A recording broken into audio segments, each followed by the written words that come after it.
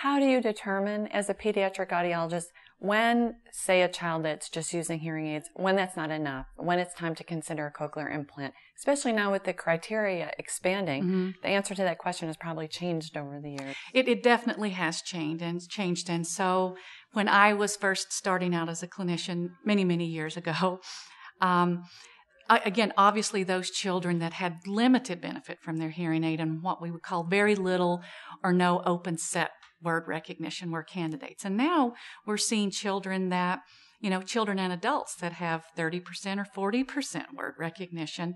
And we have the guidelines that are established out there that they have some limited, what we would call open set recognition, but it's just not enough.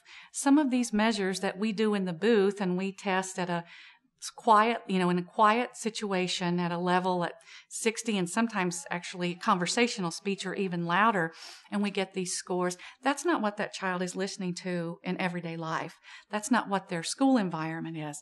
They need to be able to overhear all sounds as much as possible, soft sounds, medium sounds, and loud sounds. So when we see a child that we see that they have limited high-frequency audibility, for example. Let's just take a sloping hearing loss where there's good low-frequency hearing, but then we start to see that the high-frequency hearing is falling off, and we're just not able to get good audibility out at the high frequencies. Those are children that we will talk with the parents and start a dialogue with educators, speech pathologists, whomever, to say, let's think about how can we optimize that child hearing all sounds, all levels, and hear across the frequency range.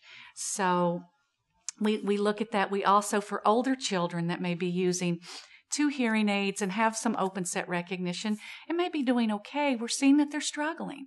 They're having a difficult time in school, that their auditory skills perhaps have plateaued. And those are the children that we at least open that discussion again, and it has to be a team approach when you do that. You have to involve parents, surgeons, educators, audiologists, speech pathologists. It needs to be a team approach to see, is this something that we can consider for this child? Can we give this child the best that we can offer in all listening environments?